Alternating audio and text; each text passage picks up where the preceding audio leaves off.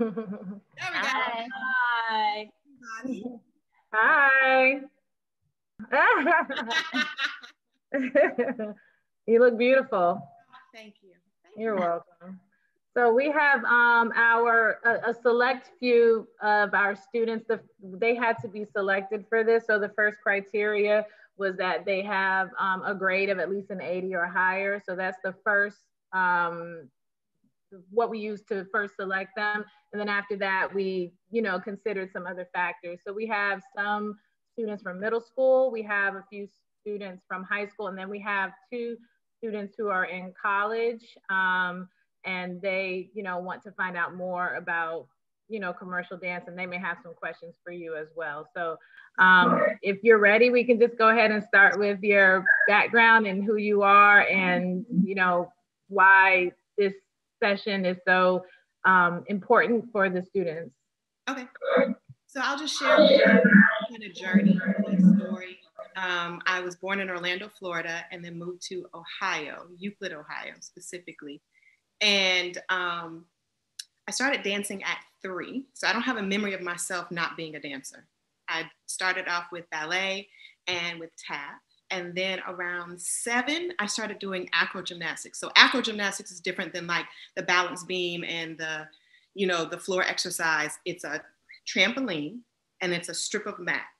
And you just do like a tumbling pass down the thing. And I say that because that's where I first started competing. So I competed in acro gymnastics. And it's also where you kind of like, where you see people, like they jump on top of people's shoulders and do like a handstand on each other's handstands. Mm-hmm. And so that's where I kind of learned like this fearlessness, I think, of approaching different things. It wasn't like the norm. I don't know why random Euclid happened to have acro gymnastics. I'd never heard of it before. Mm-hmm. And so from there, we moved to Virginia, Western Virginia. And that's when I started doing more like I got exposed to different kinds of styles of dance. And that's when the dance teacher, Chris Grogas, she was doing dance competitions. So I'd already competed in acro gymnastics, but never in dance. So I remember my first solo, I was 9, I did Imagine and dance competitions from 10 until about 16 years old. And that was kind of like my backdrop into being on stage was through the competition world. And from there, I became like, when I got into high school, it started getting, more specific and more competitive and that kind of idea. And you have to I had to start to reconcile this thing that I love to do, but we were competing for it. And that's all I kind of knew about. And that trained me to approach dance and understand when you go into the competition world. I'm going to stop right here just because it's in the vein of my journey, of like my discovery of dance and myself. In the competition, you can't be focused on the opponent. It was like the moment that you started thinking about that, you weren't thinking about your own dance. And I started to realize that the thing about dance competitions is you are there to present your dance, and then you're competing against other people presenting their dance, but you're not doing the same steps. And that's why I learned right then that dance, you have to focus completely on your own personal experience, your own personal feeling of the music. Like when you're in class, you can't be thinking about what other people are doing because you're focused off of your own growth. Right. And in dance competitions, they train you on to recognize it's about musicality, it's about your technique, it's about your performance. So all of that is encompassing inside my training. Then we got to this point where my dad's mom started to get sick and he wanted to move closer to be with her. And she was in Troy, Alabama. That means we had to leave Virginia. Now, at the time, I'm in my full scope dance competition world. I am junior varsity captain of the cheerleaders. I had just gotten chosen to be captain of the cheerleaders for the next year. This was my sophomore year. I'm getting ready to go into my junior year. And I was a wreck. Dance and all of that was like my whole bubble life. I didn't go to like sleepovers. I didn't do all that stuff. I was training 4 or 5 times a week. And so I said, okay, I'll go. Like I had a choice. I'll go if you find me a performing arts dance school. Because growing up, Fame was my world. That's the only time I was able to stay up late was to watch Debbie Allen on Fame. So they were like, okay. So my dad went down to Atlanta. He found 2 schools, Avondale and North Atlanta School of Performing Arts. So we went to visit both schools, and they were both great. North Atlanta had this teacher named Gary Harrison. And when you go into the school, into the dance room, it had these stairs that led down to where then the dance room was on the bottom. So we're looking at the school, and he starts cussing this girl out. I mean, he let her have it about how she wasn't doing the steps right and this or whatever. And my parents were like, oh God, this is it. What are we gonna do? We don't have any other choices. And they looked at me and I was like, this is it. This is where I want to go. And they were like, what? And I was like, no, he cared so much. He cared like I felt I cared. I had this passion and this love for dance. And my dance teacher in Virginia that I was leaving, Terry Payton, she was a stickler for the counts and the specifics and the details. And if we were running a routine and one person messed up, she stopped it and started everything over again. So it was really about understanding that it was about achieving this level of excellence, constantly pushing you. And I knew for me to do what I wanted to do, I wanted to dance, that I was going to need a teacher that was going to push me, right? And to really instill in me everything that I needed. So we moved from Virginia to Atlanta. And I still was doing the dance competitions. And I happened to go to a thing at the time, it was called a convention. And that's when all the dance teachers and choreographers from basically Los Angeles would come to different cities and they do like this little tour. And you could take classes from them and they called it a convention. So I took classes, and then at the end of them, they would have a mock audition. And if you made it to the end of the audition, they would chose 2 people, then you got a chance to get a scholarship. So there was this one convention called Tremaine. They came through Atlanta. I went through, I got to the end, and I ended up getting the scholarship. And the scholarship was to go to Los Angeles and train for a month with their staff and their teachers. So that's the end of my junior year. I got that.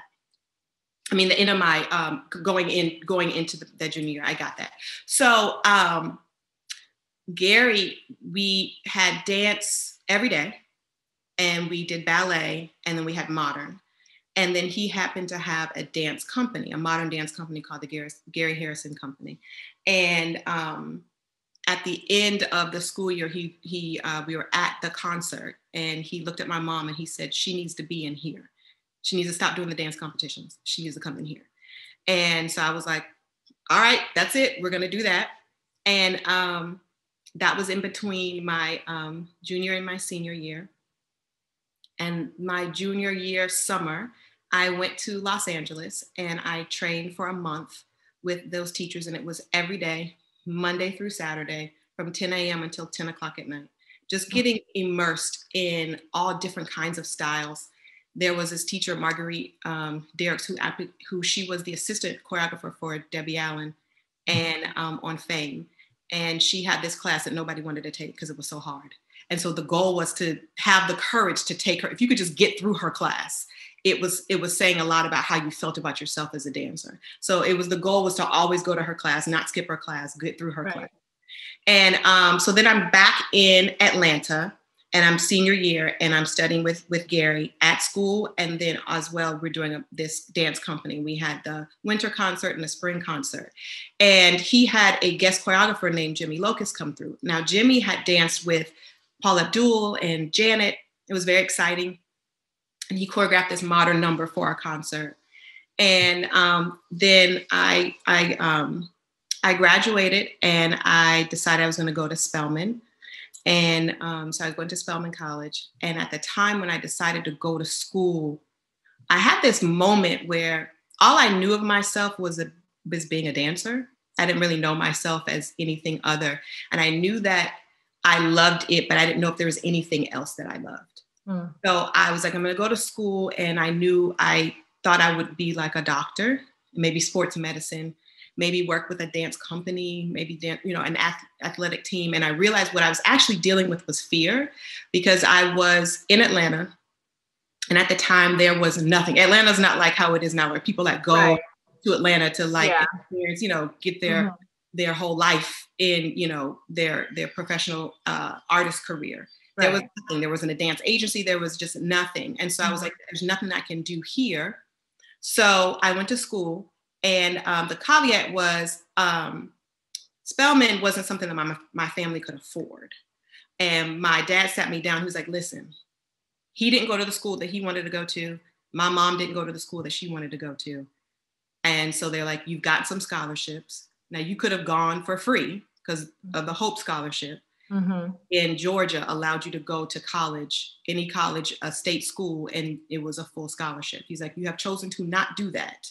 So you're going to have to get a job. And all of your money is going to go to us every week. And I was like, okay, I don't really want to do that, but what can I do? And Jimmy Locust, the choreographer, called and said, Faune, I've just been named the choreographer of the Atlanta Hawks dance team, and I want you to come audition. And I was like, okay. And so I went and auditioned. I remember I was number 413, and I made it to the end, and I was 17 at the time, and you had to be 18. So Jimmy kind of fudged it a little bit and told them I was going to be 18. And so I ended up getting it. So my freshman year at Spelman, I was on the Atlanta Hawks dance team, and also a bio major, which became more challenging than I thought. So I ended up we got to like the semifinals. I was like, Jimmy, I can't do this. These labs are kicking my behind. It was every single day. And I thought it was going to be a part-time, three days a week, you know? So now I'm just in school, and we started doing these things called industrials. And industrials are where like a school, like a company like Fila or Nike, Reebok, Adidas, they would do these fashion shows, but instead of having a fashion show for their upcoming line of clothing, they would do these little dance performances. So I started making money doing that in school. And then we started doing this thing, it's a company called Total Entertainment, where we would come and perform at bat mitzvahs and corporate parties and doing all that kind of stuff. So I was doing that in school. And then I reached this point where I was like, I am miserable. I am not doing what I really want to do. And I don't know how to do it. And I had this moment, I was at home in between semesters my junior year. And it was 9:30 at night, and normally I wouldn't be there. And my mom came in my room, and she was like, Faune, are you okay? Because you've been here all weekend, and you're still here. And I just broke down crying. And I was like, I don't know what I'm doing. I don't know what I'm doing. I'm miserable, and I don't see a way out of this. I looked into like my future, and it just looked dark. I didn't know what I could do or what I was going to do. So she got my dad, and we prayed for the first time as a family that God would do something for me. And 3 days later, I got a phone call from Jimmy saying, hey, Travis and Lavelle called, and they want you to go on tour with Michael Jackson. So my whole life changed in that moment. It was completely an intervention. And what had happened was 3 years prior, while I was an Atlanta Hawks dancer, Travis, Payne, and Lavelle Smith, who were the choreographers for Michael, also Janet, came and they choreographed a number on us, the dance team. And the number happened to be Dangerous. And they remembered how I did the routine. Apparently they said it was a routine meant for guys. And I was a girl that executed it like a guy would. And they remembered me when it was time for a replacement to come up for Michael. One of the girls was leaving the tour, Shawnette Hurd, and she was going back to dance with Janet, and they needed another Black girl. Michael had one white girl, he had one Black girl, and they needed a replacement. And out of all those people that they had just worked with 100 and something people in Los Angeles on a Michael video, they chose me in Atlanta, where there was no outlet, no way for me to do any of that. I was like, I don't have a car to get to be in LA. So the idea of this happening was so far-fetched and out of the scope of anything. Yeah. But it happened. So then I went on tour with Michael Jackson for about 9 months. And then when I was done, Lavelle looked at me and he was like, so what are you gonna do? Are you gonna go, what are you gonna do? You're gonna continue? What are you doing? And I was like, well, I'm gonna go back to school, I guess. I'm gonna finish my degree. I'm gonna go back to school. And he was like, no, I think you should come to LA. And I did. So one of the other dancers, Chris Judd at the time, said that I could stay with him and his girl at the time, Stacy, and if I decided to come to LA. And so I booked a one-way ticket. It was January 19th, 1998. Took a one-way flight. I stayed with them. I stayed on their floor for a few weeks. And then I ended up getting my own place, and I got a place for 6 months because my goal was to live in LA as a dancer and work for 6 months. Mm-hmm. And that was it. I was done. I'm like, I could do anything. I could work anywhere. I would be happy and fulfilled. Mm-hmm. And that process, I'm still there, and it worked out. I ended up working with, after Michael, I was there in LA, and I started auditioning, and I wasn't getting anything. And here I was, I'm fresh off this tour, and I'm thinking I'm going, it's just going to pop. And it did. And I remember having conversations with my parents, and I was like, I need to work. Crying. I'm like, this isn't happening. Mama's like, you can always come home. And I'm like, I can't come home. It's not been 6 months yet. And, just all of that was happening. And Travis ended up giving me my first real job in LA. And I just continued working with different people and different artists. I went on tour with Jennifer Lopez, Will Smith, Ricky Martin, Janet. I came back and became Michael's assistant choreographer. And funny how things come full circle. I ended up being the dangerous girl for Michael on tour. And then I started doing commercials and doing films as a dancer. And then I started transitioning into taking the acting classes and transitioned into acting. I got my SAG card as a dancer on the Austin Powers movie with Marguerite Derricks, who hired me, who the teacher that I had worked with those years before in the thing. That's kind of my story-ish. But I will say I was a very shy girl growing up. I spoke through dance. That was my form of expression and communication. Dance has been my lifeline. I only had time growing up from the time of being maybe 10 until I graduated from high school. The only time I had was school and dance. I think it's wonderful that you all had to have a certain grade point average in order to participate. I took all the things that I learned in dance and applied it to my school. And that's why I wanted to go to the school that I wanted to go to. I felt like I had dedicated myself as much to achieving in dance, as much as achieving in school as I did in dance. And I think it's very important that discipline, that thing that you carry over. Dance is such an amazing thing, and it gives you so many skill sets that over time you start to realize the importance of it, even if it doesn't take you into a professional dance career.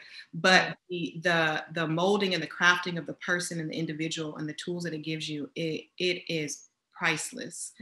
And you'll continue as you keep getting older, you'll continue to see the benefit of dedicating yourself. And so yeah, I just was totally immersed. Like I said, I didn't go to sleepovers or sometimes birthday parties or things because I have rehearsal.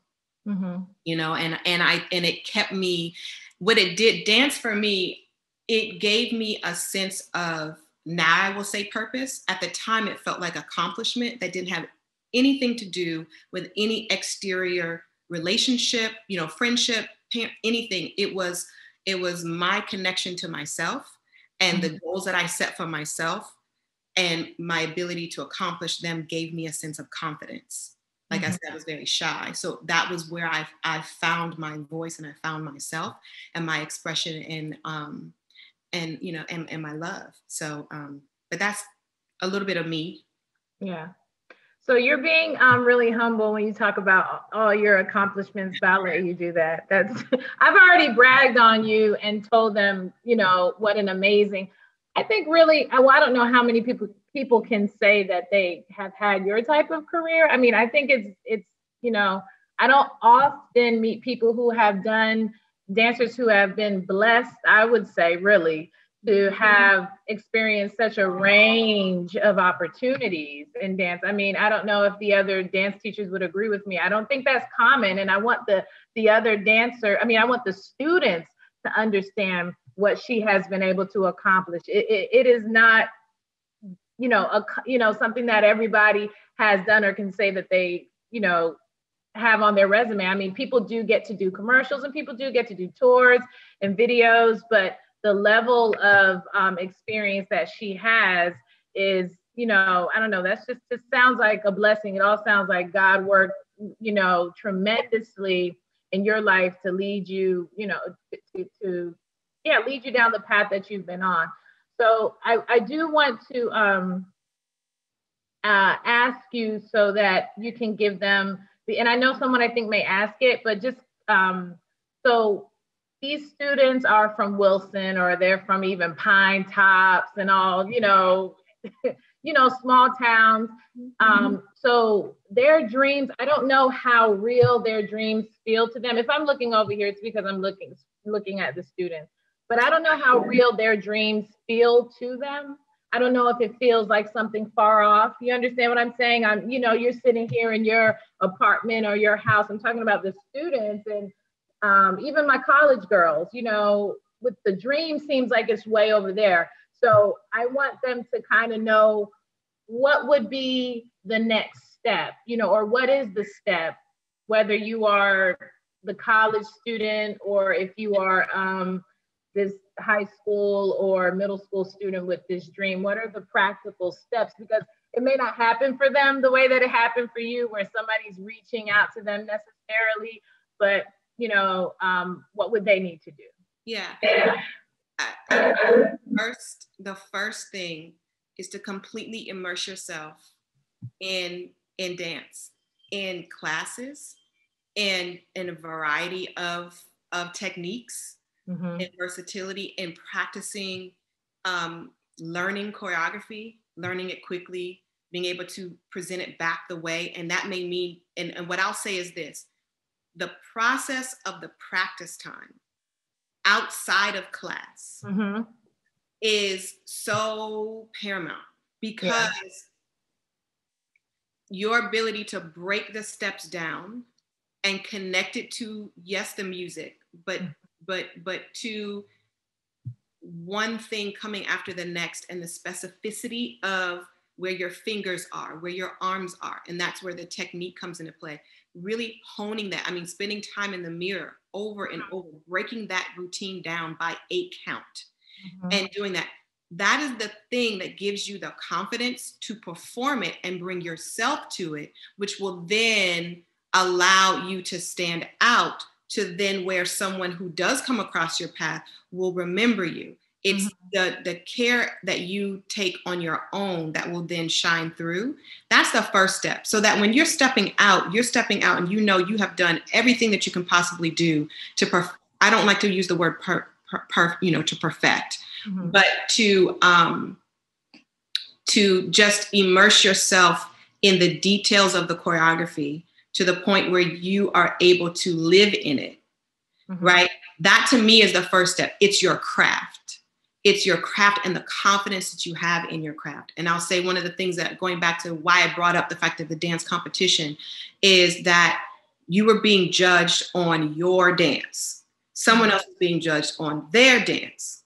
And they may accrue more points than you did, but all you can do is totally be so clear about your dance. Yeah. That's your only job. You can't control everything else. You can't control how anybody else shows up. It is just you. And when you do that, then you can let go of the idea that you are competing with anybody else to get a position or to get a job or to get a role or do any of those things. It is literally your own relationship with your art.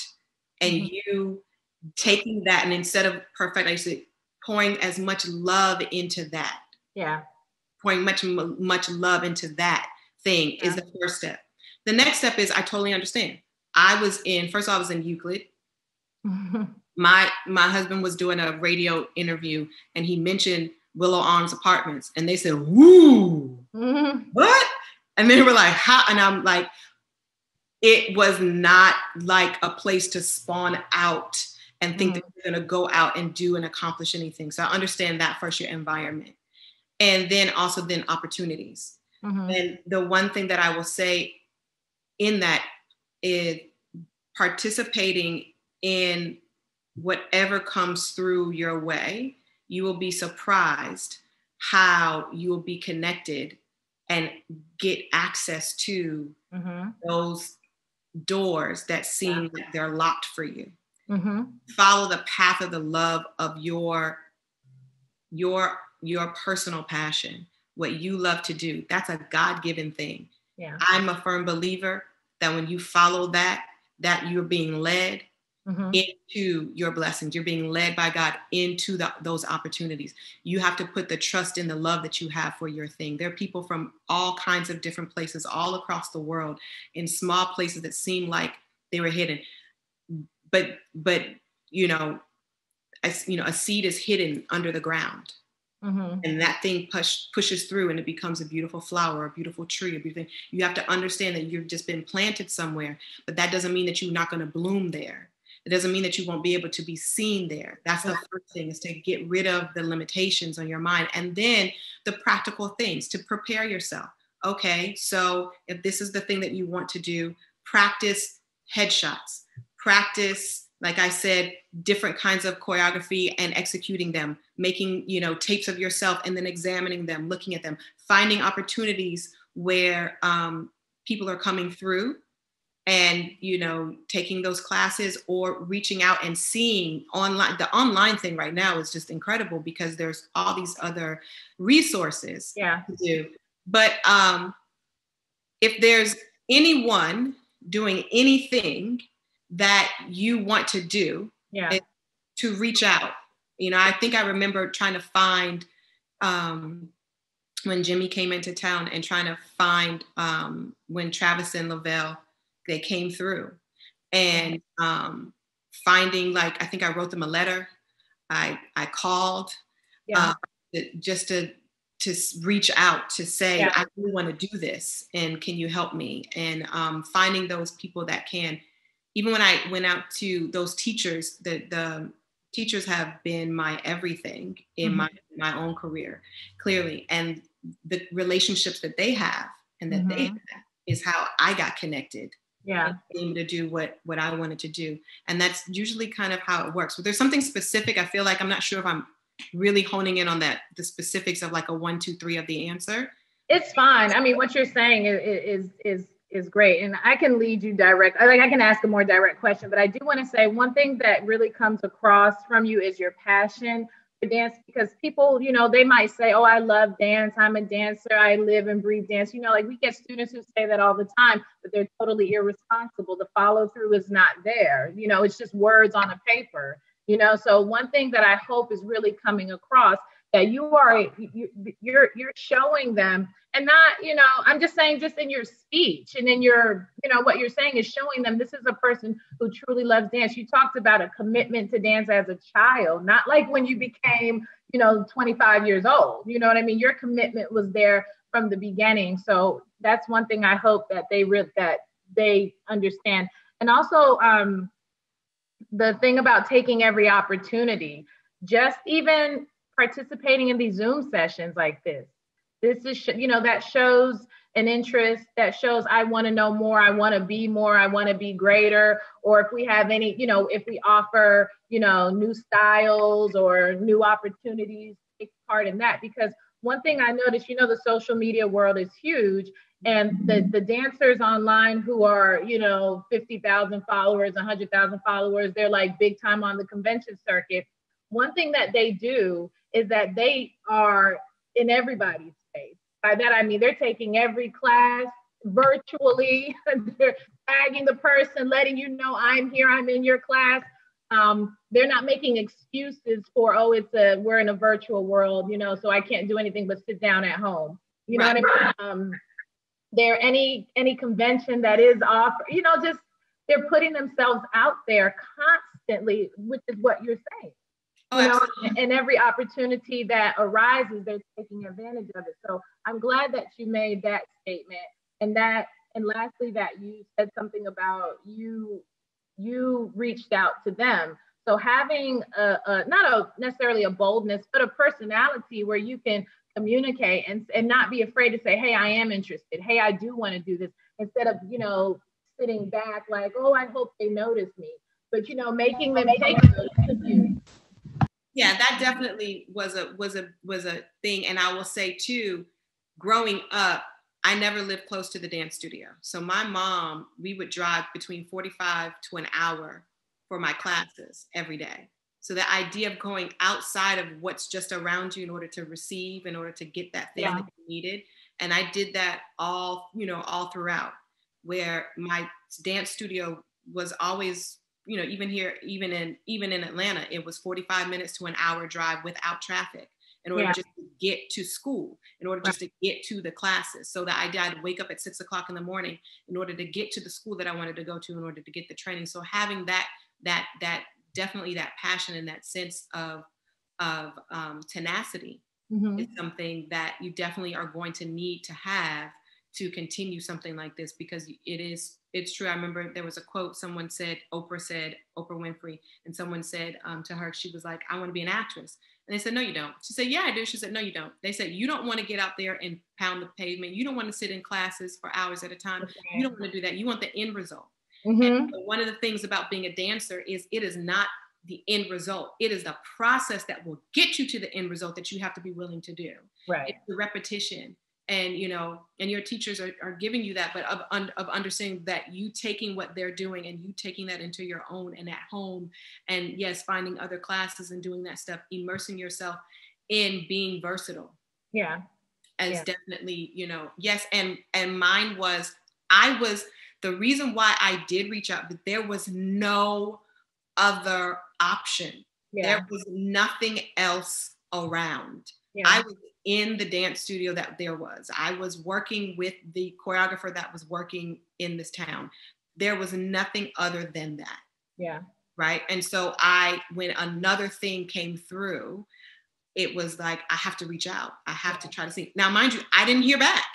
Yeah. I didn't get a call back. There wasn't this ongoing conversation. There weren't any of those things. Yeah. I just continued doing what I loved to do, what I needed to do. Yeah. And that thing, it took me, and I applied that into acting. I always say dancing is a doorway. Yeah. All these other rooms, when you take it into becoming professionally, you are now outside of that transition of understanding that you are a performer. Yeah. You're an artist was something no one sat me down and told me, like, you're an artist, you know what I mean? Right. You're a performer. I just went from dance steps to dance steps on the stage. Right. And understanding the nuances of that transition in between. Even when I started auditioning, this professional world was different than my like class world.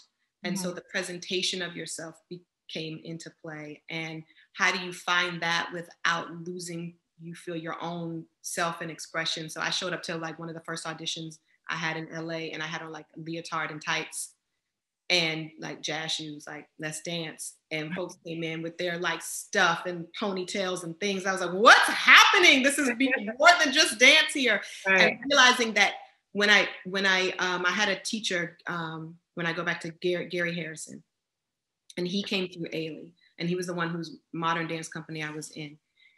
And we didn't know he wasn't well. And so he had this thing where he sat us all down and then individually talked to us about what he saw in us and where he kind of thought we might want to go. And he was like, in our time together, he was like, you can go to New York, you can go to Los Angeles. I feel like you can do this other kind of route. And funny enough, Travis Payne was one of his students. And he said, but you need to not make excuses and just show up and don't give up. Yeah. You have what it takes. Yeah, absolutely. You don't give up. I had another teacher, Terry Payton, when I was probably around 14 or 15. I had gone through some stuff, and I was auditioning to be a part of like her top like level for kids in competition, and I didn't make it. And I was devastated. And she taught me the routine that I auditioned with for the company, and I'm like, we supposed to have this in the bag. Like, how did this not happen for me? And I was upset, and I was feeling kind of, dejected. And she looked at me and she said, because when you come in here, I don't want you to come in and be in the back. Mm-hmm. I want you to come in and be in the front. Right. And she said, you've lost the eye of the tiger. Mm-hmm. You used to have it. She said, you can be one of the best things that walk out of this studio, mm-hmm. but it's going to be your choice and your decision. Right. And so I learned then how to compartmentalize and restructure my perspective of what rejection is, of mm-hmm. what no means. Yeah. And understand that none of those things are supposed to be a stop sign for you. They can be a reevaluation, but don't ever let it stop you from doing what you want to do, what you love to do, and what you've prepared yourself to do. Exactly. And that's the preparation, truly being prepared for that opportunity, because the opportunity is going to come. Mm-hmm. Yeah. Right? Your life has purpose. It has meaning. Mm-hmm. And we are our purpose, a lot of times what we love to do and our passion gives us insight into that thing that we're supposed to do. Exactly. And as long as you continue to move in that and to be prepared before you step out, so that you know what the end is before you start. Mm-hmm. Don't just go out and say, I'm going to try this thing. I'm going to see what happens. Mm-hmm. Prepare yourself to the point where you know you are ready to do it. That's and you know what you're going to get. And don't stop until you get it. I've got so many friends who they worked, maybe not as much as they wanted to work, but now they're like the top choreographers, mm-hmm. In the game. They didn't stop, and so I won't name their names, but they didn't stop, and so I that's one of the main things I have. I have a real heart for students and for young people that feel like that the pathway to their dream may not be so clear. Yeah. That's how I was. Yeah. I just had this thing that I wanted to do, that I loved to do. I loved how it made me feel about myself. Mm-hmm. And I wanted to continue to do it. I saw other people doing it, but I didn't know if I could be one of those people. I know what it feels like to feel so, like to have this low self-esteem, to not see yourself on the same playing field or level as someone else. All that has happened is that they've had opportunities that you have not yet had. They're not different than you. I'm no different than you. Mm-hmm. in as far as what you can accomplish, just because I've already been doing things. That dynamic, that understanding that it's just about the opportunity that comes and you doing everything that you possibly can to prepare yourself to the best of your ability and to maximize that thing. It's like, if you're doing 3 pirouettes, what is it for you to do 4? What else would it take within you to push yourself? Do you want to do 7? You can do 7. Right. You may have to practice more. It's like, what do you need to do to fit in that extra time to accomplish that specific goal you have in dance? Do you have dance goals? Do you have things that you want to accomplish? Do you have techniques that you want to master? And being versatile in the craft will allow you to be versatile in the opportunities you're able to maximize and participate in. One of the reasons why I've been able to work with lots of different kinds of people was a goal to be able to perform different styles and kinds of dance. Yeah. Can you speak to kind of what does make somebody stand out? We try to prepare the kids for, eventually when they get to the level that, where you were working, that everybody is talented and everybody is beautiful and everybody, is prepared and all of that. So what is the difference, in your opinion, when you walk into an audition of, 500 people that are all, fantastic? What makes somebody stand out in an audition like that? So, and can I take it back on that, what she was saying, because that's what I was thinking next.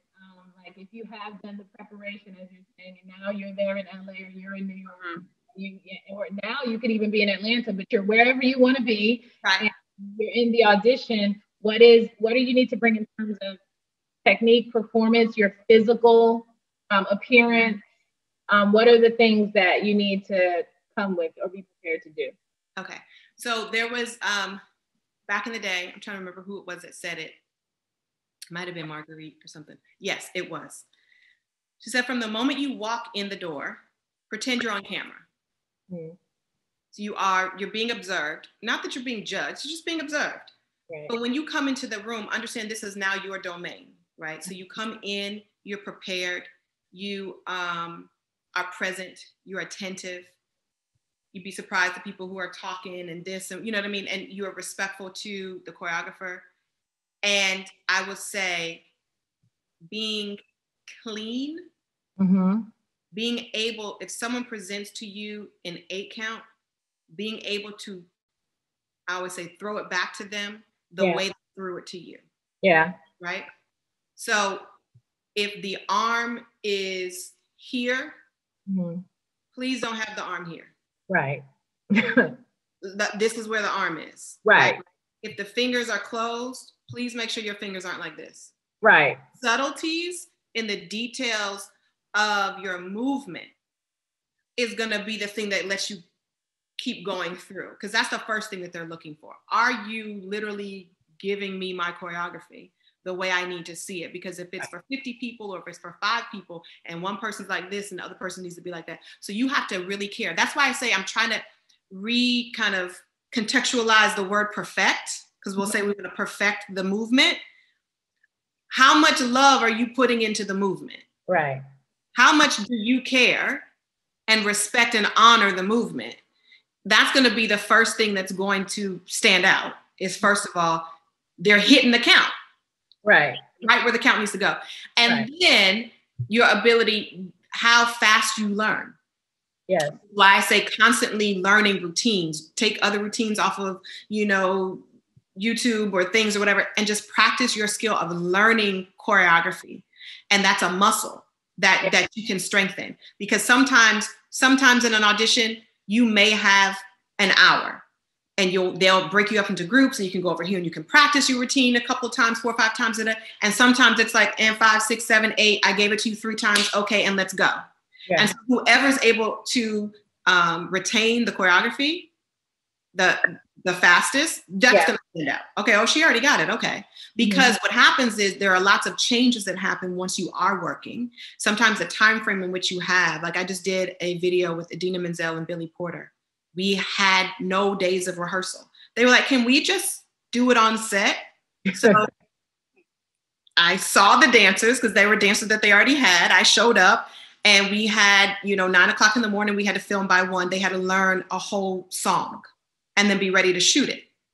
So though that skill set, that muscle, that is going to, and it's also just going to make you feel more confident in the room, because let's say you're nervous, right? And so you're trying to just get through the moment and remember the steps and do all that stuff. You want that muscle to be strong already, right? This time is for that.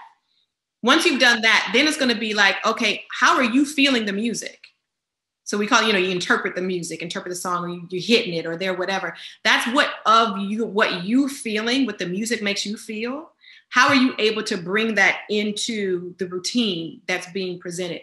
And if it's hard hitting, can you hit it hard? Right. I don't want you to hit soft if you're supposed to be like hard and you're giving me this. I want, so are you able to match those things? Right. And then, and I won't say not how easy it feels to you, but effortless. Now, are you able to do all of that and make it feel like this is effortless? And it's that you're living in the routine, you're living in the music. Like, are you able to, and I was, one thing I love to do, what I would do growing up that I do tell people is whatever the song is, and this is something that will train your muscle. So when you do hear a song, well, when you're in class now and you have the songs and you go home and you listen, lay on the floor, close your eyes, turn the lights out and just listen to the music. And then do it again and listen to the music with the dance in your head. And then do it again and then try to understand and see, oh, that kick is on a 6. Oh, but that's right when the cymbal hits. Right. Do you understand? So then it'll start to train your mind to match the movement to the music. So then when you get to the audition process, you'll hear that song over and you're like, oh, so now you're not counting anymore. Yeah. Now you've become the three-dimensional embodiment of the song. Of the music, yes. That is going to make you stand out every single time. Yeah. And then, are you comfortable with the way that you look? Because I think a lot of times we try to find a look or find a way to present ourselves in a way that other people will think we look good and things and all that stuff, you know? Are you satisfied when you look at yourself? Is it a thing? Like, you know, when I first started off, you know, it was, you know, it's the presentation is all the thing. I tried to get a weave, right? My hair was like right here. And I was like, seeing all these girls and it was like stuff and the ponies and the things. And I was like, okay, what I'm trying stuff on. Cause like I said, I showed up with a leotard and tights. So I was like, this is not gonna work. So I tried to get a weave and I was auditioning for Brian McKnight tour, which later I did end up getting a year later. But at this particular juncture, it was this audition and it was so many girls. And when I tell you, it was so hot. Now, for me, with the weave, part of the hair was out, part of the hair was in. Mm-hmm. The moment I started sweating, it'll start curling up. And so it was two different things happening at the same time. And I was like, as much as this weave on the bottom is great, I am not looking put together here. Right. And so I was like, I have to shift this. Like, what am I going to do? Like, well, I have curly hair. Mm-hmm.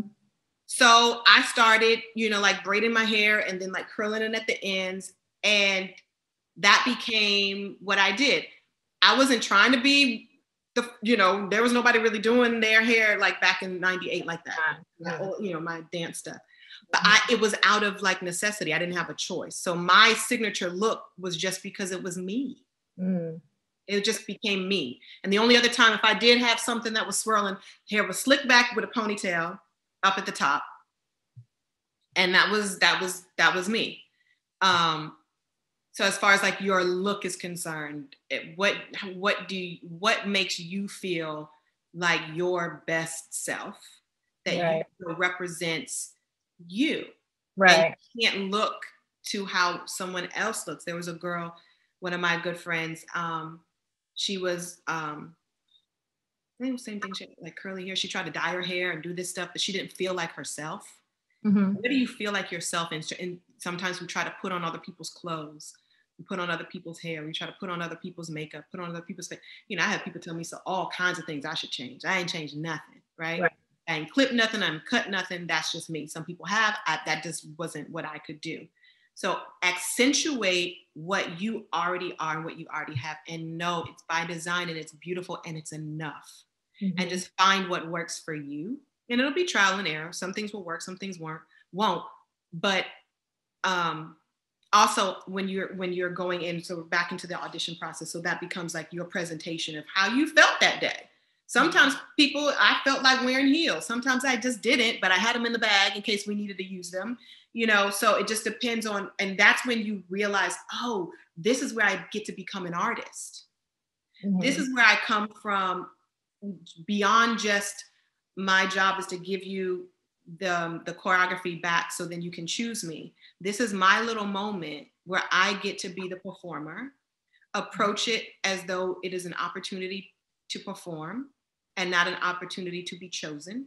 You will enjoy the process so much more, and realizing you can look at it just like it's another dance class. You know what I mean? Yeah. The mindset, the perspective that you have, fortifying your mind is going to be just as important as fortifying your craft, your skill set, and understanding that the pressure that is present is something that you can control. It's something you're either putting on yourself, or something that you're letting be lighter, because being on both sides of it, when I'm on this side, I just want somebody to shine. I just want them to take the thing, take the routine and crush it, live in it.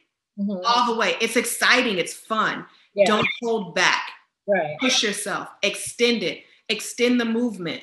Don't put your you know, the fingers and the toes are a part of the body. Let them speak, you know, cohesively. Those things you'll stand out every time. Mm-hmm. And then you also have to remember that you are now still trying to be a part of someone else's vision, someone else's idea of what they think, and you can't take it personally. Yeah. I realized like dance at one time, I don't think it's not, I've talked to people, it's not so much anymore, but at the time, and I'll just say it was like, you know, they would have one, maybe two Black girls. It was like, and they couldn't look the same. It had to be, you know, it was all of these things encompassing, you know, it was like they had, you know, oh, you have one, and it became very specific on culture and race, you know what I mean, as far as things looked. You had to make sure it was this or that. And that I'm glad has gotten kicked out of the box, but the mindset behind this comparison, when it came into look, just focus on the dance. Do not get hung up in even how your hair is or all that kind of, like, that's not going to be the driving thing, right? And remember, I remember is this football player, Roethlisberger, and he said, it was after a loss, and he said, one football game doesn't make or break my career. Mm-hmm. One audition isn't going to make or break all the other things. Because remember, you've already started knowing that you're here to receive some really fun, exciting, wonderful, you know, experiences, some really fun, wonderful jobs, some really fun, going to walk through some really great doors that are going to lead to some other rooms that perhaps I didn't think about acting when I first started, that you're going to experience and be open to. So one moment of rejection isn't going to make or break your career unless you decide this is the end, you know, and then, and it's, you know, that'll be up to the individual. Right. Before we let the kids ask questions, because I know they're ready, I have one more question. So again, going back to getting off of the plane, and now you're in LA and you don't know what to do, or you're in New York. Do I need an agent? Is that important that I have an agent as a dancer, or am I just ask the same thing? And also, how do you find so, you know, you arrive in this new city, you don't know anybody, you're literally just starting, fresh out of high school, fresh out of college, no money, no nothing. Yeah. What's the first step when you get to the city that you decided you want to make it happen in? And if the city where you are doesn't have it, because it's always great to start. It feels like where you are, wherever it is, if no matter how, if it's in reach where you are, pursue it. You don't always have to go all the way out of, you know, the fishbowl in order to start. So start wherever you are. Start wherever you are, see what other opportunities are present. Like, I was doing total entertainment. I was dancing for bat mitzvahs and bar mitzvahs. Like, that was a start. Mm-hmm. You know, start somewhere and don't judge it. That's the first thing. Mm-hmm. Then if you decide, you know what, I want to go out to where there are these more opportunities than what I have here. Maximize whatever you can where you are. Mm-hmm. And then go out, and where you are there, yes, start taking dance class. Get immersed into the culture. Get immersed into the community. Go to, if a friend or someone wants you to dance in a concert or in a presentation or in a short film and it's not paying, do it. Mm-hmm. I started working with Fatima Robinson because I was going to this one class, and Omar, and he was having a thing at the time. They have a thing called it's like choreographers convention, and where once a month choreographers or teachers would just present their pieces and they'd invite different people to be able to highlight their skill set. And because I danced in that, Fatima came up to me after seeing me in that and asked me my information and where I was from and all this stuff. And I started working with her after that. Allow yourself to be seen, first of all. Then when it comes to getting an agent, okay, so this is why class is important. The community of dance is important, because somebody you know in that class is represented. And if they are, you ask them, hey, do you think you could, set up a meeting with your agent and myself, have them just send over your information, your headshot. If you have a little reel of yourself, record yourself in dance classes so you can create a little reel that shows what you can do. Have that presentation with you before you go anywhere. You know what I mean? Have a reel, something that shows your dancing without me having to see you come into the room ahead of time, right? So you have that. And then you'll build on that. And then if not, then you find out all the dance agencies in whatever city you're in, Mm-hmm. they have like a little directory. You contact them and find out when they're having open calls, because every dance agent is always looking for new talent. And they will have what it's called, basically an audition, they call it an agency call. And you'll come and you'll go through the same kind of experience that you would in an audition. They'll have someone teach the different styles of dance, and then the agents will be there watching, and then they'll decide if there's people that they see that they would like to be a part of the agency. And that's because you're always constantly looking for new, fresh talent. Mm-hmm. And those opportunities are very much present and real. And so it's like you connect with someone who already has an agent, ask them to pass your information along and see what their people say. Mm-hmm. And then you find the open calls. Open calls really do work. I got my first television show as a series regular from the open call in LA. I went to the open call. The line was wrapped all around the back of the building, but I got it, right? Yeah. So it does work and it does happen. Would you say in North Carolina, maybe would they look in cities like Raleigh, Charlotte? I mean, they would have to be a little bit larger than Wilson, but the more metropolitan cities, is that where they would look in this area? That's absolutely where they would look. And then you could do like the research and find and probably connect also with some of the performing arts schools and like the colleges and other things that are, in North Carolina would have access to that information that then could be connected to, a little funnel, if you will, to that. I know that there are agencies in Atlanta that do have lots of work in different parts of North Carolina. So even if it's not right there, like the next place over could have those resources and at least, connect. Mm-hmm. Go to the open calls, go to the master classes, go to those places. Marguerite Derricks remembered me when I came into her classes at 16 years old. So when I was back in Los Angeles and I was 21 doing the ropes and auditions, I was going still to her classes when I came in, because a lot of those choreographers that are teaching class are also working. And they will pull from their classes because these are the people that know their choreography.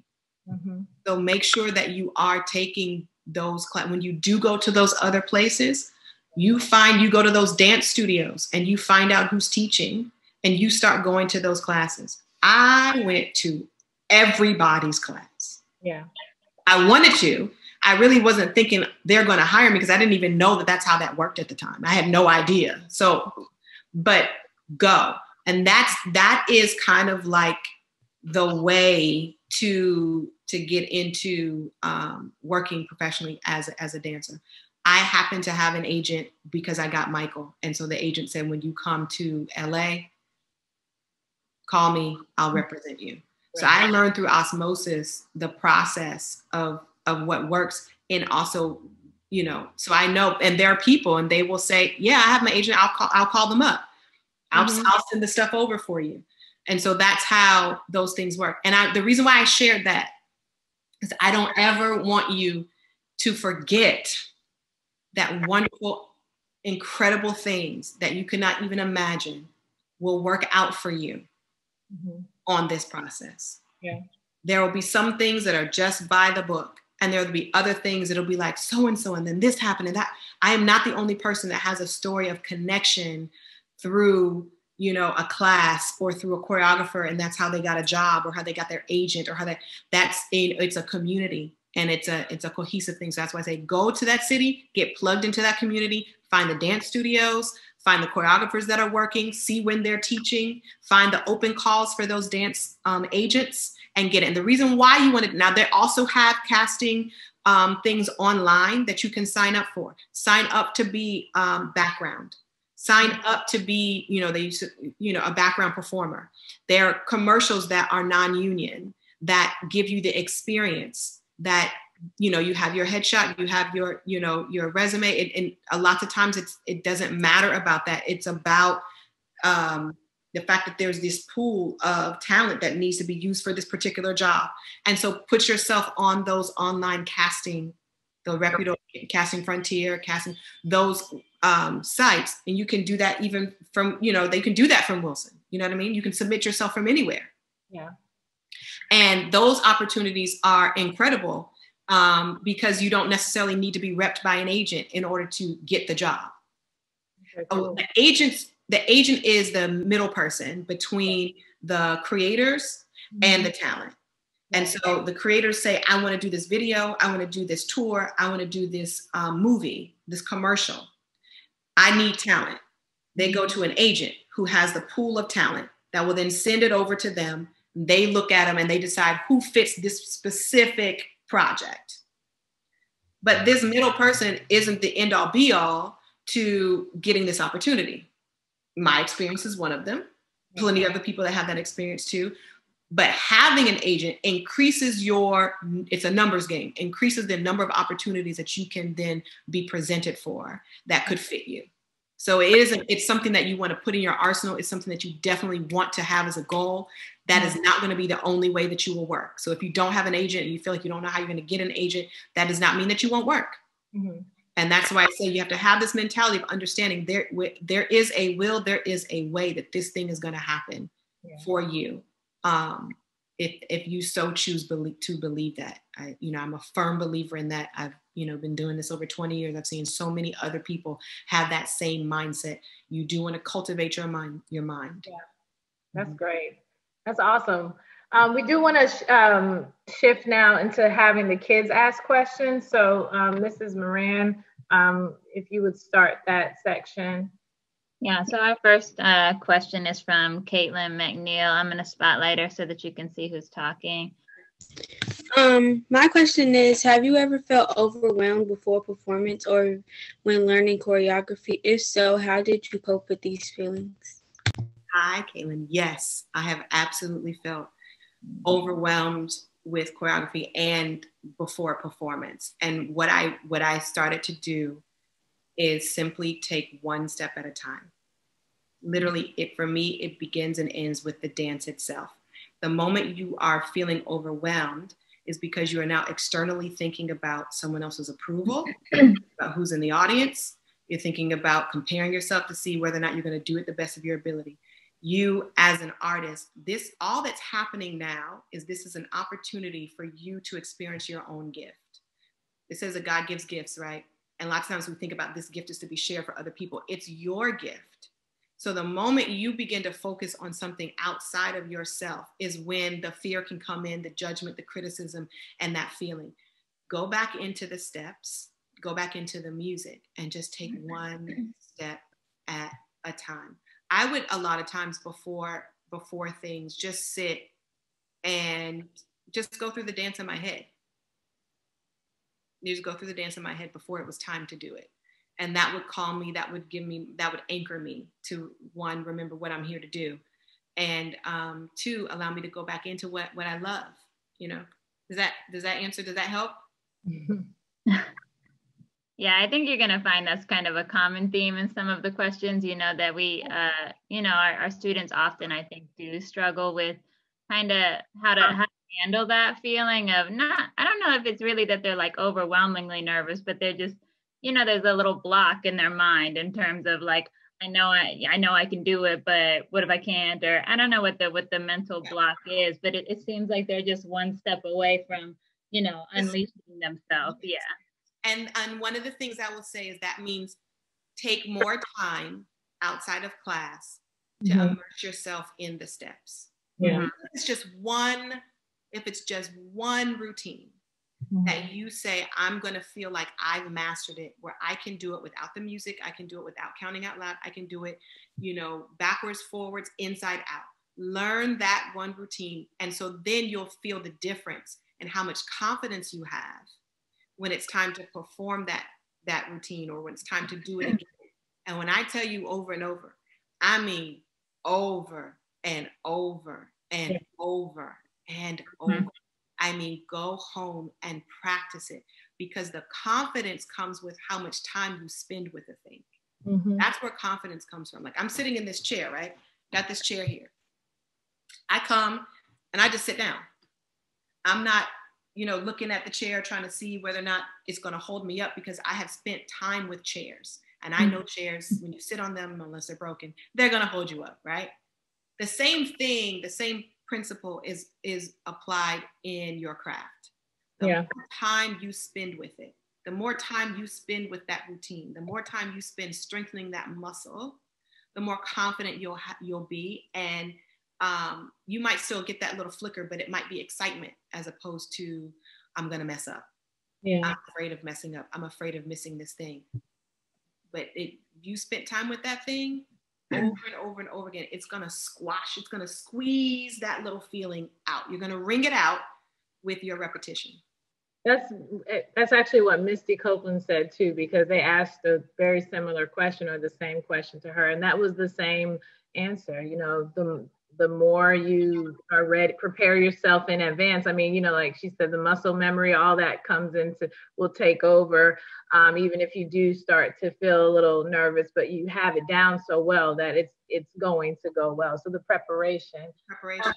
Yeah. Number 2 is very similar, I think, to what you've answered. What do you think, Ms. Moran? I was going to say the same thing. We can skip to Aliana. I have her right here. So this is one of our high school students. Okay. My question was, what are some major things you need to do to get your name out there and more in your art form?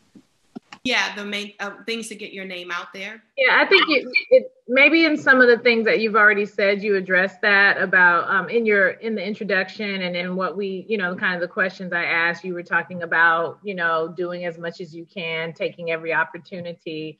So I think you did cover that a lot, but if there's anything else you want to add to that, feel free to. Well, let's make it more specific, I think, and concise. And you want to get your name, you want to be clear about who do you want your name to be out there for.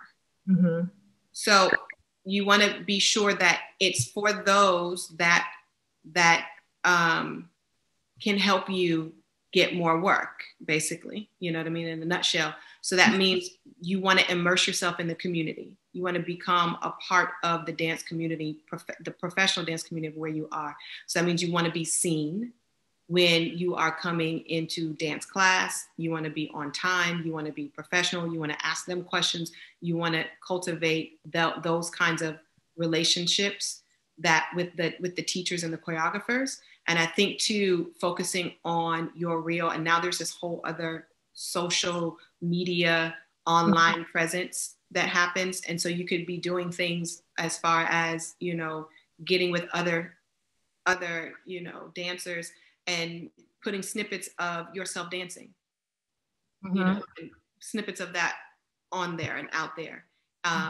That's as far, because that your name is going to be connected to truly your ability. Yeah. So you want to know how you're going to get your dancing out there. Yeah. Think about it from that aspect. You'll be like, oh, it won't feel so overwhelming. It won't feel so daunting. Like, I got to get my name out. People got to know who I am. People got to know. They need to know how you dance. Right. And coach it from that first. Yeah. And then all these other ways of that are going to present yourself, because it's different for each person. You know what I mean? Mm-hmm. That's good. Our next dancer, she had a question. She's going to ask her question, but she also wanted to ask another one from one of our students that wasn't able to come today. But they want to know, with little or no money backing you to start in a new place, what are their options, or how do they cope with that or deal with that? How do they get through that if they're trying to move somewhere new, but they don't really have the financial backing to do so? So I would say the first thing that you do is you have to work, and that may mean working at the mall. That may mean waitressing. That may mean whatever that is, and create a budget and a savings. And you'll know that you're ready to go to that place when you have a certain amount of money, I'd say, that can cover your first month.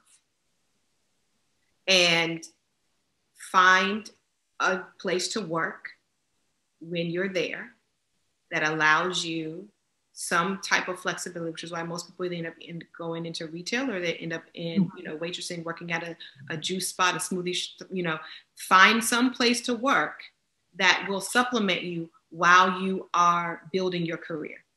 And then you allow the amount of work that you have building your career to get stronger than your work. And that's when you're doing it full time. It's a process. Right. It's a step into it. And wherever you are before you can move there, begin to create those, find those other opportunities that allow you to feel like you are moving forward in what you're doing. That means continue to take class. That means continue to go reach out. Maybe you're driving an hour and a half to go take this convention thing and meet this choreographer that's from New York or from Chicago, or you know what I mean? Go see, immerse yourself in plays and musicals and theaters. Hone your craft, hone whatever it is until you get the green light for yourself. And I know that may seem, especially when you don't have anything. That's why I didn't want to go to LA at first. I was like, I don't have a car. I don't have money for rent. I don't have a job. I'm like, what do I do? And you start to focus when you set your intention on something and your expectation. Life has a way of meeting you there. And it is possible. My grandmother's church put together $500 for me to have my plane ticket to go to LA. You know what I mean? So it will be a, you won't do it alone. And there are ways of engaging other people in your dream to help in that regard. You'll be surprised how, $20 will over time will add up to enough for you to be able to do what you need to do. Go ahead, Jennifer. My question was, have you ever doubted a decision or choice you have made? And if so, how did you manage with it? Of course. I'm trying to think of a specific example.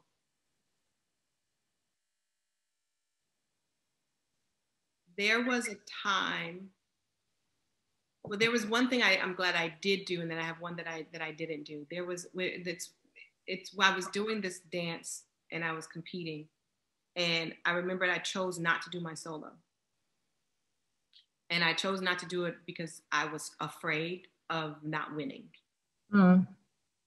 And that same thing showed up later when I had a choice whether I was going to audition for Janet. And I was like, I don't want to go and not get it. I was so afraid of failing or of not getting something that it was keeping me from moving forward. And I had to examine, why am I not going? I had to examine, what does that mean? I examine all of the things like, okay, so if it doesn't work out for me, what does that mean? And that's where that whole understanding was like, one thing's not going to make or break my career. One time of messing up a step. I literally one time was in an audition, and it was for a role, and I was doing a freestyle. And I kicked my leg up and I went splat on the floor in the middle of this thing.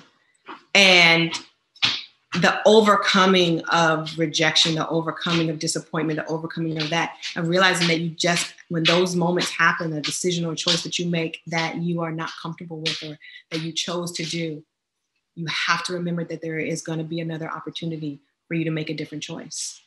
That you have to create a mindset that it is not over, that the redemption's always possible, that it will be okay, and you can continue if you choose to continue. Okay, that's good. They definitely need to hear that too. To be able to move on from a mistake like that, and it not, I think every dancer can relate to that. Oh, absolutely. And the biggest thing is, and I feel like one of the things that is important is that you know yourself, and that you take the time to ask yourself, okay, what was my, they always talk about motivation and things or whatever, your intention, and you start off in a routine, and you know the song, the story that you're telling and all that kind of stuff. So with yourself, you do the same thing. Why did I decide to do that? What was driving me? Was I being driven by love? Was I being driven by fear? Was I being driven out of peace and confidence and assuredness? or was I being driven out of, trying to prove myself and realize that I wasn't being true to myself? And that was the thing that I did to overcome any of those things. I started to realize, like, I really understand that I don't need to compromise who I am, what I believe, in order to work.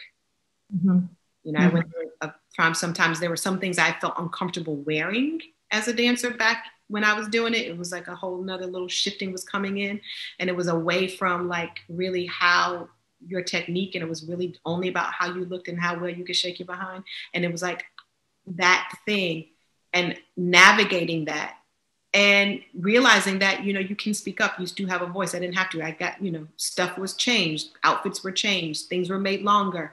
Realizing that you don't have to compromise yourself for your dream. The dream is going to meet you where you are.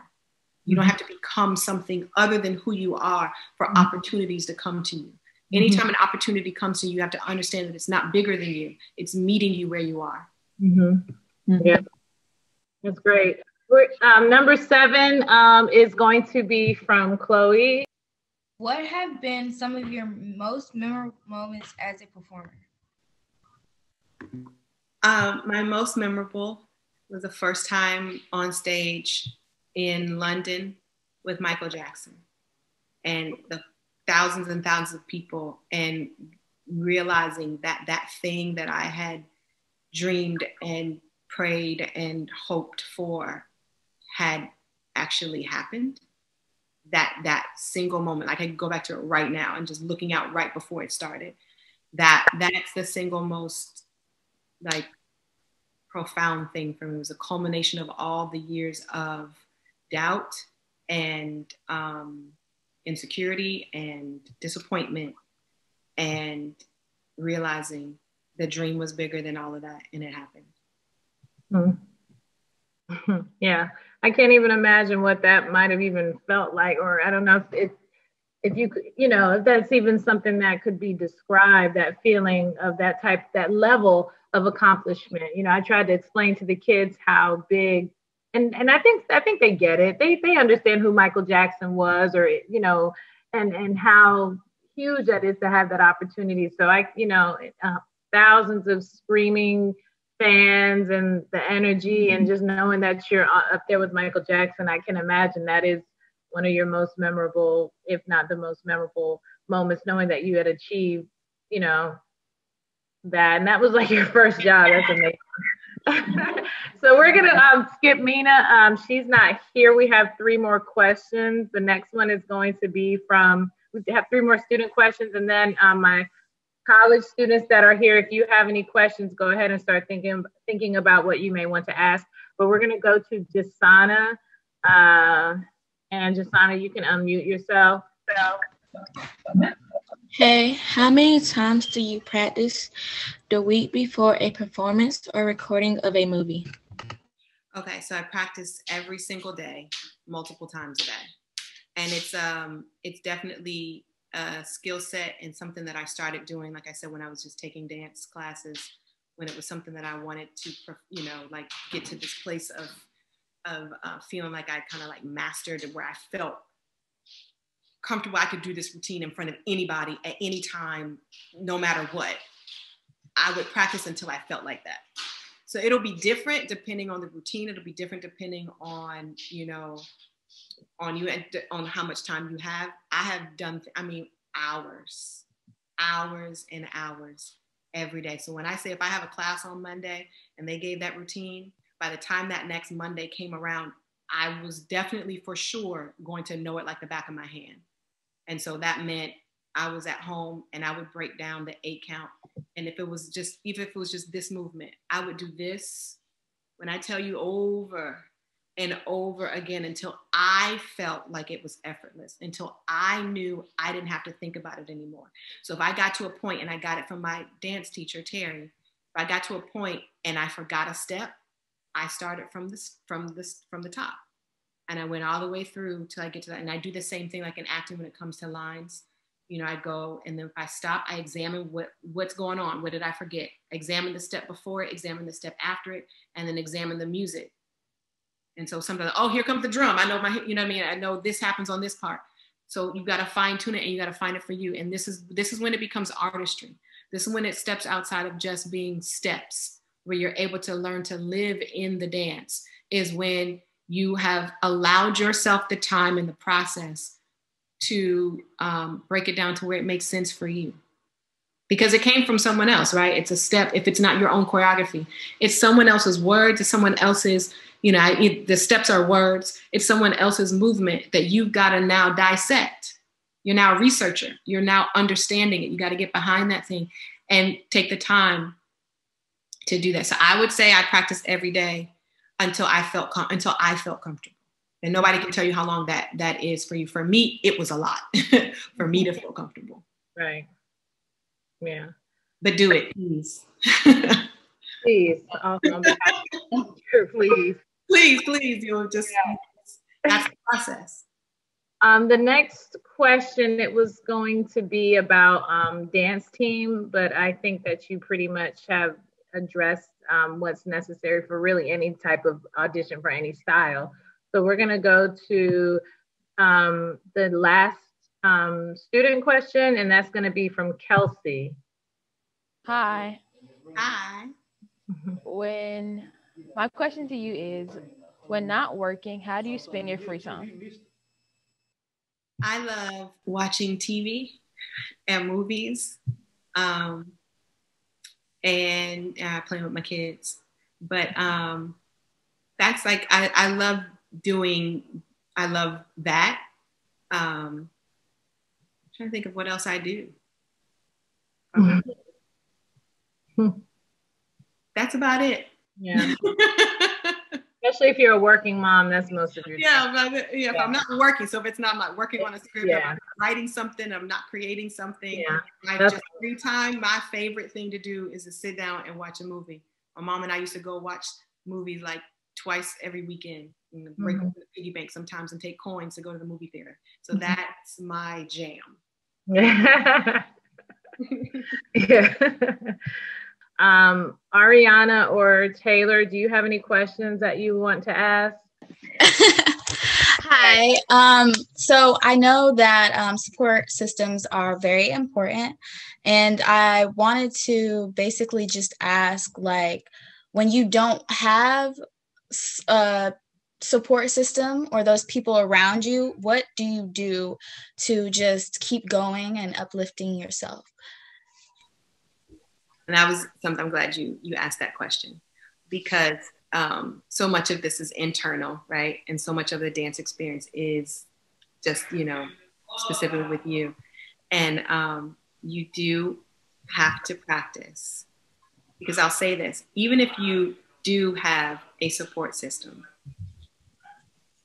they're still not in your mind, in your thoughts. Because you can have all the support, all the external support in the world, but if you yourself are not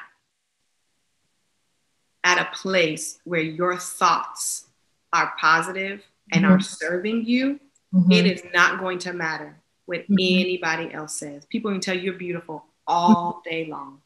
But if you don't look in the mirror and find the beauty in your future, in your own features, it's not going to matter. So as much as having a support system is fantastic, and it is, to be able to fuel you when perhaps you are doubting yourself, you will still have the moments that no matter what they say, you will still question. I've had times where I've wanted to quit and not, for whatever the different reasons were. And it wasn't until I made the decision within myself that I was going to stay that it really mattered. So what I will say is fortify yourself first before you embark on this journey, because it's going to be a lot of rejection, a lot of all those kinds of things, right? But it's a beautiful process, and you have to learn to encourage yourself.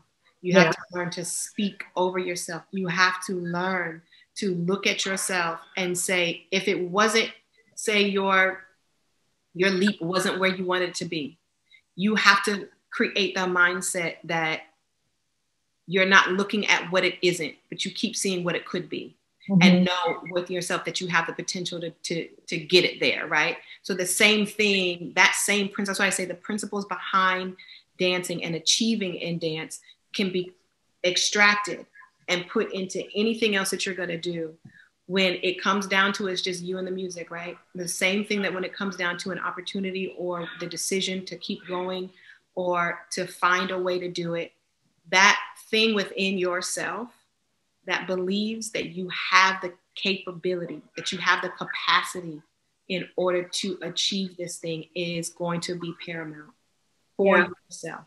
Know it for yourself. And that's when you'll know whether or not you have a support system. Mm-hmm. Well, you know, I was going to say, Ariana, you know, Miss Foster supports you, so. Yeah. So I'll be your support system. Yeah, sometimes people have people supporting them in the wrong direction. So we have to quantify what it means to have support. You can have support in someone allowing you to be, you know, mediocre. You can have all kinds of support systems. And so if you cannot put one merit on the other, you know what I mean, and put more onus on what it is that you believe, and then understanding that when you get to that point of not believing or whatever that is, because the support is to be there when you fall, right?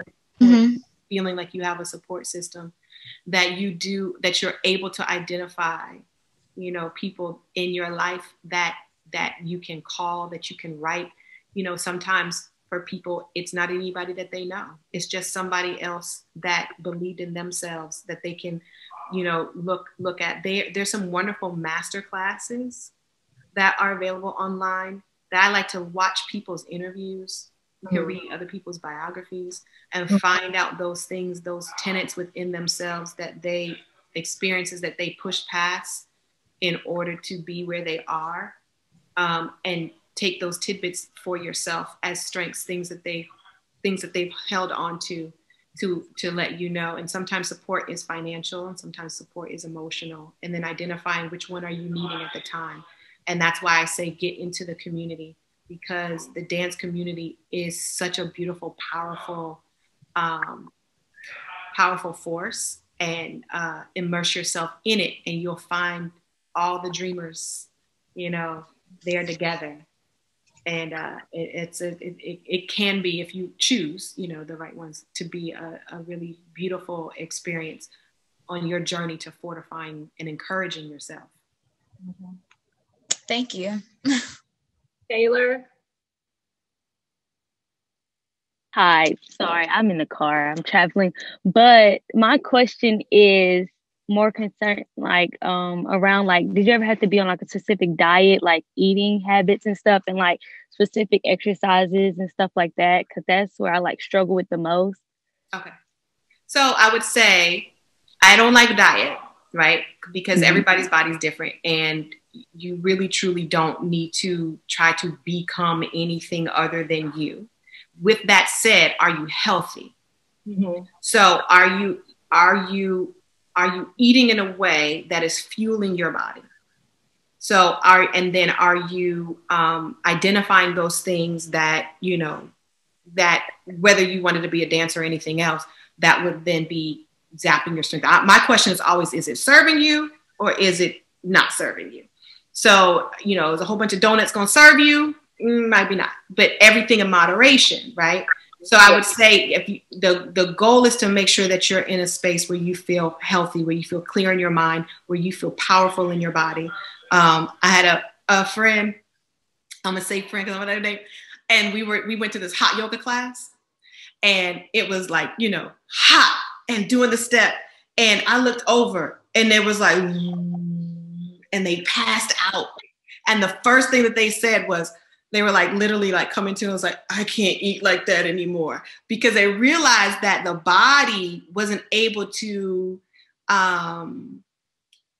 able to maintain the level of requirement, that kind of level of requirement that his mind was asking them to do, if it's not being fueled in the proper way. So I would say get familiar with nutrition, get understanding about why fruits and vegetables are so important to our muscles, important for recovery, important. You have to understand you are now an athlete. A dancer is an athlete.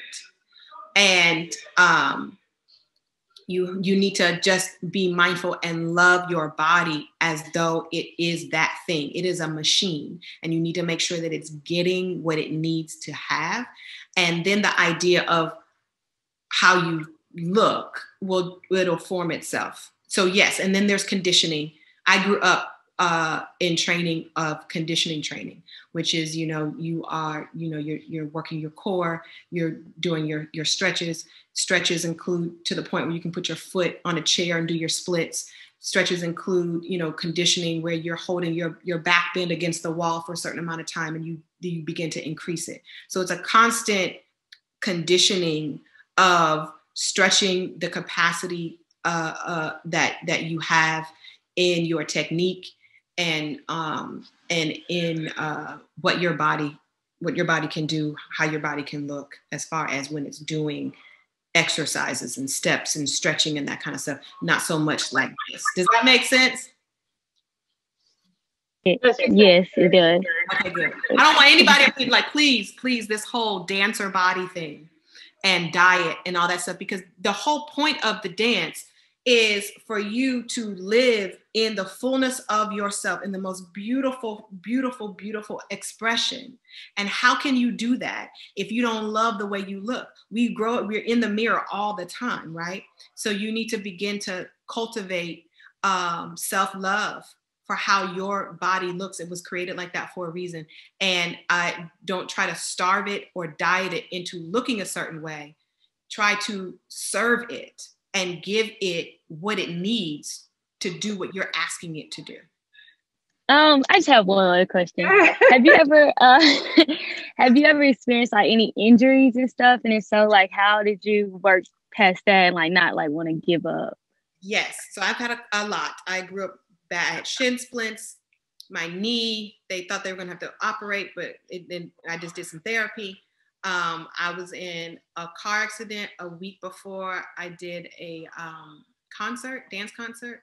I was a little bit on some pain medication, but I did it. That pushed through, and then I tore my groin muscle and then a hamstring. I broke a toe, a pinky toe. Mm-hmm. So I've had some injuries and still danced. That's why I say you're an athlete. But one of the things that I remembered was that it's going to heal. So a lot of times people want to or feel like they, there are some debilitating things that can happen, right? But I'm big on process. So I'm big on recuperation and then also therapy, like physical therapy that maybe not someone else necessarily had me go through, but pushing it to the point and laying off of it and then doing other things, learning how to compensate around like a torn, hamstring and doing what I can until I can do what I really want to do, but being patient, but going through the process of re-strengthening whatever has happened. The body is incredible and amazing. And if you give it what it needs, it can heal, and just remember that if, as far as injuries are concerned, are you dealing with an injury or is it just a question? No, it's just a question. Okay. In case those things happen. Yeah, it'll usually it'll heal if you're willing to go through the process of what it takes to heal it. So Faune, this section, I know I'm looking at the time, and so I'm wondering, do you have something prepared to ask them to present to them, or did you want to make that part of when you come back in the spring? What do you want to do at this point? It's up to you. I'm trying to think. Because, we're going to do a mock audition with your section. Yeah. Okay, so we can reserve that time for when you come back in. Oh, I do have a question just to know. Oh, yeah, sure. So, is everyone, I can't see everybody. I'm going to try to put it where I can see more. But does everyone want to like dance professionally? Yes.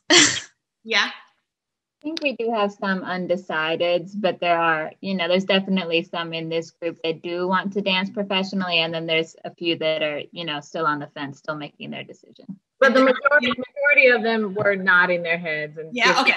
And then as far as the different routes, and this is just a matter of, it's not like you have to choose one or the other, because it can flow in and out. But there are some who are like, I want to be in I want to be in a dance company. I want to be commercial, you know, as far as film and television and, you know, tours and stuff. As far as that's concerned, does anybody know, I want to do Broadway. I want to do a company. I want to do.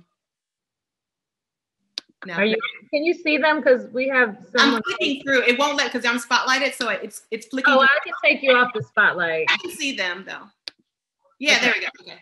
Okay, so she was just asking do you know what specific lane that you're interested in? Yeah. Okay. And so that's good to know, just because as far as, like, I always say it's good to, you know, be well-rounded and do all of it, because you're just expanding the amount of times you get to perform and get paid for it. But specifically those that want to do Broadway, to make sure that you are doing some kind of vocal training. Doesn't mean that you are, you know, gonna sing the roof off, but that you are at a place where that's just another element. Because I did do a Broadway thing where I didn't end up going on the actual Broadway thing. I chose to stay in LA, but I went through the process of what it is to be a dancer on Broadway and to get a job on Broadway. And one of the things that they do have you do, because they want you to be a part of the chorus, is at least be able to have a song and sing it in front of people. And it doesn't mean that they're expecting you to do all the runs and all that kind of stuff, but at least be able to put some wind behind your words, which is what singing, you know, ultimately is. And to be familiar doing that, and to start to find a song or two that you feel comfortable with singing, you know, a few bars to accompany your training specifically in Broadway and dance, which is a little more storytelling dance than the other techniques. And to begin to think about that. That was the only other question I wanted to know, so that that doesn't sneak up on you. Yeah, that's important. Mrs. Moran. Yeah, I was going to say, if there's no other questions, we can, you know, kind of move to a close here. But just students, so that you know, we are having her back in the spring to do a mock audition with you, where you'll literally go through the process like a professional audition, you know, with the headshots, with the, you know, cast list, all of that. So you'll actually get callbacks and that kind of thing. So you'll really go through what it would be like, even though it won't, you know, it's not gonna be hundreds of strangers. It'll just be your classmates, but you'll still get to feel what that's like to learn the choreography and have to do it in groups and get callbacks and that type of thing. Yeah, and what that process is, for sure. Yeah. And then also, I'm gonna touch a little bit too when you are dancing for the camera, and some of the tidbits to keep in mind when that does happen, and what you should be aware of and conscious of, and the different takes and those kinds of things, because when it comes into editing and how you want to present yourself and understand some of that camera 101 stuff.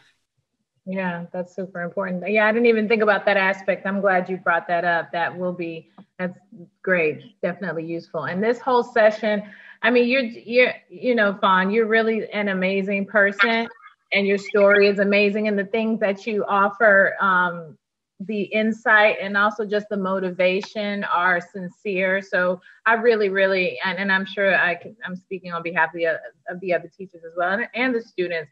We really appreciate you taking this time to share with these kids, because you don't know, and these young adults, because you don't know, you know, we don't know who is going to, you know, take off from here because of something that you said or something that they learned today. So just on behalf of everyone, I want to say thank you.